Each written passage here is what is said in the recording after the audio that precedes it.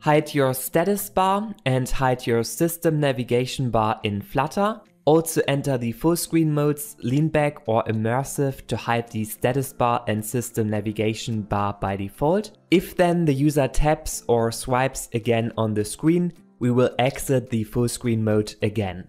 To hide the status bar, you call here the method setSystemUI to manual. And secondly, you define here the overlays that should stay visible. So in this case, the bottom navigation bar should be visible and the top navigation bar, our status bar, should be then hidden. With this, if we click on this button, the status bar will be hidden. If you set this overlay to top, then the status bar will appear again and our bottom navigation bar will then hide.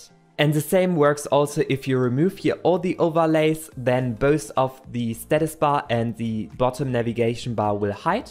And lastly, if you set the overlays to top and bottom, then if I click on this button, the status bar and also the bottom navigation bar will appear again. Next to the manual mode, you can also set it to the Fullscreen mode LeanBack.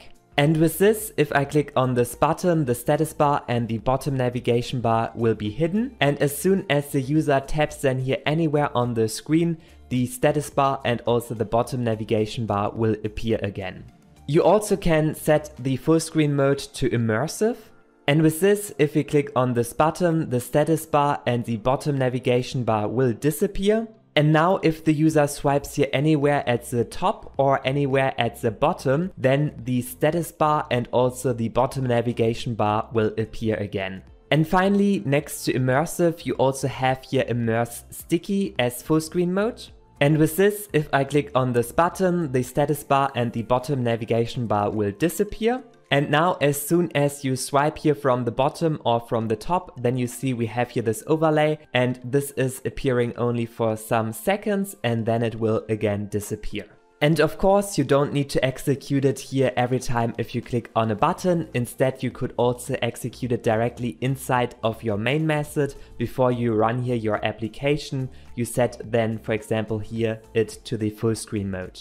Let's also try it out by hot restarting our application. And now you see the status bar and also the bottom navigation bar is hidden. And as soon as I tap here on the screen, it will appear again.